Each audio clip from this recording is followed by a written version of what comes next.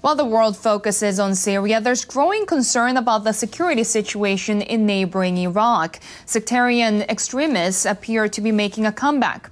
The latest bomb attacks killed more than 20 people in Baghdad. Car bombs and roadside explosions shook the Iraqi capital on Tuesday evening. 10 explosions in all over a period of 2 hours. Most of them occurred in predominantly Shia districts. Security authorities believe the blasts were a coordinated attack. More than 80 people were wounded. It's believed militant groups are carrying out the attacks to inflame sectarian tensions. The Sunni population remains bitterly opposed to the Shia-led government of Prime Minister Nouri al-Maliki.